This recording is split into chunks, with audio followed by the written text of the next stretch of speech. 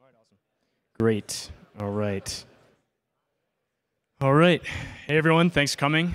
I'm going to be speaking about demand-side tokenomics. It's a school of thought within tokenomics, and I'm going to be talking about how to use demand-side tokenomics to make your protocol useful, valuable, and secure, and the token as well.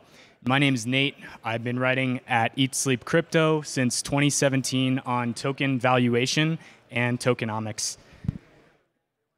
So the first thing I want to start off with is this meme right here. I'm going to give you guys a second to take it in, just to get the gist of what we're going for. This is basically 90% of projects that I see when they talk about tokenomics, they're talking about these things. And so I want to start by explaining what tokenomics is. So in short, tokenomics describe how a token's use affect its price. And tokenomics is made up of two words, token and economics, where economics is made up of supply and demand. And so it's surprising to me, but something that I want to point out in the highlight of my talk is that demand is actually much more important than supply in your tokenomics. And so people are focused on supply, allocation, and distribution a lot of the time. So that looks like what their emissions curve is, or how many tokens go to investors versus to the community, and how they're getting those tokens there. These are important considerations, but they're actually secondary. The primary thing that you should be focused on when you're designing a protocol and building a token is the demand for that token to be used in the protocol, which is going to drive the price by creating necessary demand for your token on the markets. And you can't just rely on speculation for that kind of demand. It has to come from the utility of the token in the protocol, and that's what I'll be talking about today. So demand-side tokenomics is made up of three principles. These are the principles of tokenomics, and if you meet these principles, your token will necessarily be valuable, your protocol will be valuable, and it will be secure and able to sustain itself for the long term. Those are utility, which is the value created by your protocol for users, value capture, which is the amount of value that you're able to, it's analogous to profit in a business, so it's the amount of value you're able to accrue to the token or distribute out to holders, and economic security, which is distinct from technical security, and I'll get into that in a bit. But good tokenomics follow these three principles without fail. So the first principle is utility, and the first point of that I want to make is that you should be solving large problems, and these problems, like, you want a large total addressable market, so the number of users that you're able to serve and the degree to which you're able to serve them should be a primary focus when you're looking at this principle of utility and maximizing that for your tokenomics. And to do that, the best thing to consider and keep in mind when you're designing your utility is using blockchain's unique properties. And so, blockchains, as we all know, have distinct properties that are completely different than that enable completely different applications than the kinds of things we see in Web 2 or in traditional finance. And you want to use those properties. So, as an example, permissionlessness is a quality of a blockchain that you're not going to find, or a smart contract that you're not going to find in Web 2, in TradFi. Credible neutrality, another one. So, and censorship resistance. So if you have these kinds of properties, then you can know that your token and your protocol, or at least your protocol, is going to have some utility, unique utility to users, and that creates a unique value proposition. So another point is, when you're designing for utility, you want to identify the reasons that your users want to use your protocol. And that's going to help you find synchronicities in groups of users that might also be able to be included in your protocol to give it additional utility and additional value capture, as we'll talk about in a moment. But one example that I want to talk about that does this really well was the original MakerDAO design. So Maker essentially matched up Degen's demand for leverage with more conservative investors' demand for stablecoins. And in this graph over here on the right, those two groups are represented by borrowers and DAI holders. The other three groups are what I call mercenary users. They're like just there for the money. They're purely there because they're trying to get yields. And they also serve an important purpose in the protocol. And so breaking down the motivations of your users is going to help you design for utility. And Maker is one example of a protocol that does this well. The second principle of tokenomics is value capture. So the first principle is concerned with value creation. This is value capture. So it's the amount of value that you're able to accrue to your token and either distribute that out or accrete it to the token and have the token price go up. And you do this through the strategic inclusion of tokenomic mechanisms, which are ways your token is used in the protocol to give it fundamental demand and capture this value.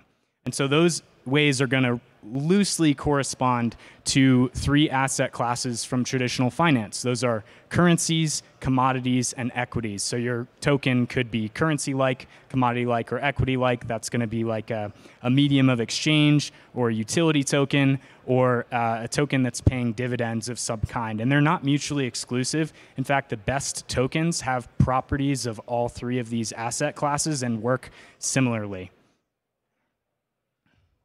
So digging a little bit more into tokenomic mechanisms, I want to use Synthetics protocol as an example. So Synthetics is a synthetic derivatives platform. The token SNX is used to collateralize synthetic assets, which makes the demand for SNX tokens proportional to the demand for the collateralized assets that are on chain in a way that that are available to users in a way that's exclusive to the Synthetics protocol. So there is some essential demand for SNX tokens. And that collateralization is an example of a demand-side mechanism because you're magnifying the demand for your token based on the utility in your protocol or your token utility, the utility of your token inside of that protocol. Similarly, a staking SNX locks up supply. That's a supply-side mechanism. It's not a demand-side mechanism because the demand is not fundamentally, the Synthetics protocol, the demand, we would hope, is not fundamentally for yields. Yields you can find in a lot of different places, but the essential utility of Synthetics and what drives its token value is the collateralization mechanism. So staking is a supply-side mechanism.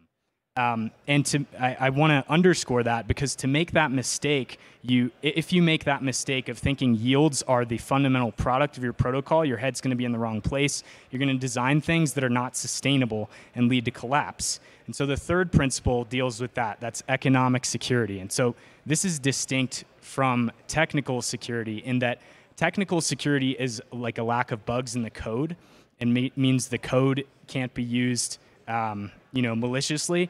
Economic security is a lack of bugs in the system design or in the incentives in the game theory. And a few examples of this, because this is probably a newer concept to a lot of people. MEV is an example of a system that's not explicitly designed to do what it does. It's being taken advantage of, and that can hurt users in the long run. So that's MEV is an economic security vulnerability in a sense.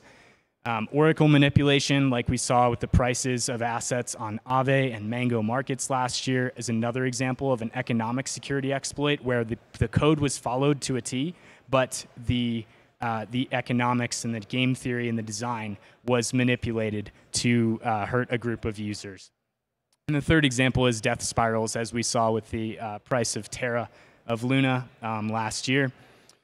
So that's an example of an exploit. An externality is like an unintended consequence. So borrowing this term from economics, an unintended consequence to a group of users that were not intentionally like paying for that consequence or not responsible for that consequence. So an externality to the token price would be like step N, where they had a large amount of supply they were using to incentivize users to participate in the protocol, but they weren't matching that demand or that supply with any demand. So that's an example of an externality that you can end up with if you're not considering economic security as you're designing your protocol. So it also includes game theory, the sets of incentives that you're using to get users to take certain actions. And I put this word co-opetition up there because I came across it as I was preparing for this talk. Co-opetition is the macro alignment of incentives with micro incentives, where micro incentives might be between users who are competing for various things. So a perfect example of that is like mining. Miners are all securing the protocol, but individually they're trying to maximize their own profit.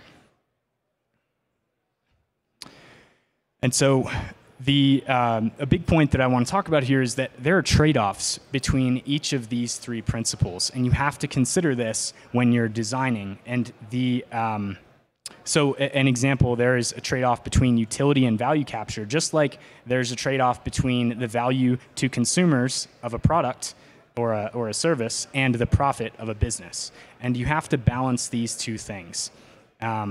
Another example, value capture has a trade-off with economic security.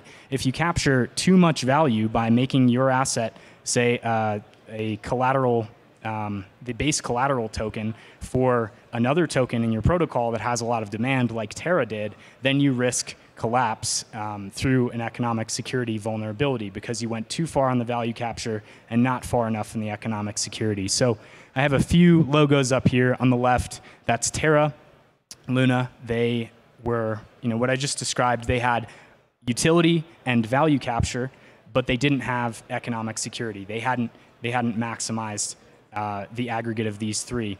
On the bottom, you've got Uniswap, which is very useful and is secure, but doesn't capture very much value at all. And it's really difficult for Uniswap to capture value now because they've baked in their utility and value capture in their non-upgradable contracts.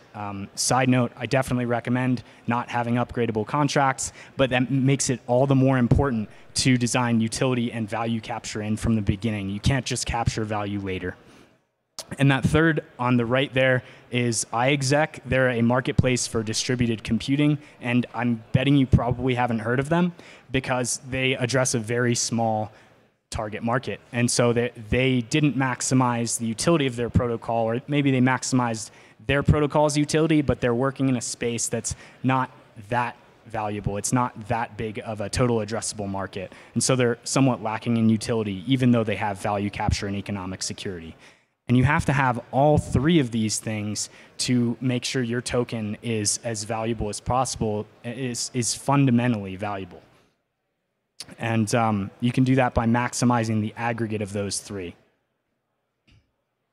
So the takeaways that I want to leave you with here are, it's extremely important to focus on demand before you decrease supply. Any supply side mechanisms or any reductions in supply are only going to magnify the value of your token if there's some value to magnify. And that value can't just come from speculation. You have to have some real reason for users to buy your token. And that's going to give you sustained demand over time. So that's going to bring the price of your token up, and it's going to keep it afloat in bear markets. It's going to keep you funded. I mean, there are all these second order effects of focusing on demand first. And so that's what I want to relay to you today. And the goal of designing tokenomics should be to maximize the aggregate of these three principles, because as I mentioned, there are trade-offs between utility, value capture, and economic security. And you can do that through the demand-side tokenomics framework. So that is my talk.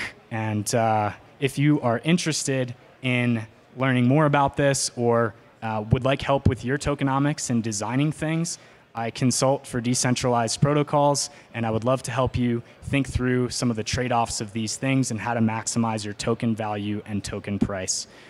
You can find me around the conference, the rest of ETH Denver, and I'm looking forward to talking with a bunch of you. Thank you so much.